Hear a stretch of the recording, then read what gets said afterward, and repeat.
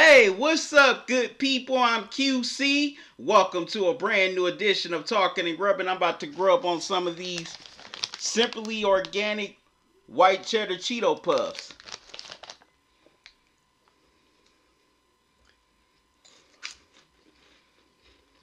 This is my first time trying these.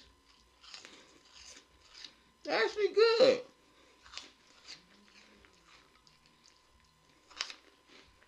It's not half bad.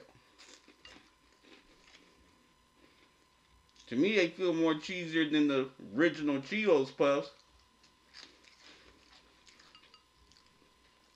But that's just my opinion.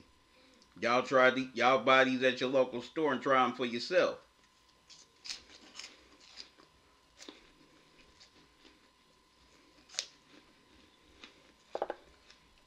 Okay, put that down.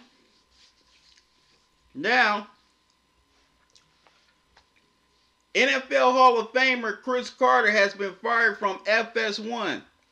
He's been suspended from his hit morning show First Things First since October 30th. Rumor has it that Carter got into a heavy argument with the top executives of Fox Sports 1 because he felt that he should have been added to the Thursday Night Football broadcast. But they decided to go with more hotter commodities like Rob Gronkowski. Now, Cris Carter was a great NFL player, you know, multiple all-pro wide receiver.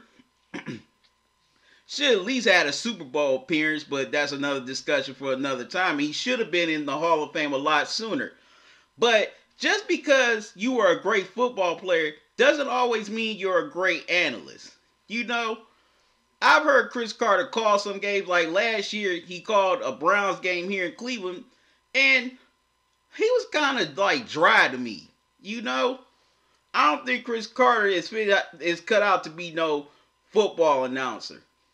You know, he was more better in doing his thing on First Things First. So, you know, also I've noticed with Cris Carter on First Things First is that he would overtalk people, like Nick Wright, or a certain guest. And that's not how you have a debate with somebody. You don't try to take over, you don't try to win the debate by over talking them, because that just makes you look annoying, obnoxious, and it makes you insecure and not confident in your points. Excuse me. So, I think Cris Carter definitely bit off a lot more he could chew in this situation, because, you know, if Fox Sports, wanted you to be an analyst for Thursday Night Football or call the games, they would have went to you right away instead of going to Rob Gronkowski, who recently retired. So that definitely says a lot about why that they did not pick him to be the, you know, one of the analysts for Thursday Night Football. But anyways, that's my take. What's yours? How do you feel about Cris Carter being fired from Fox Sports 1? Leave it in the comment section below.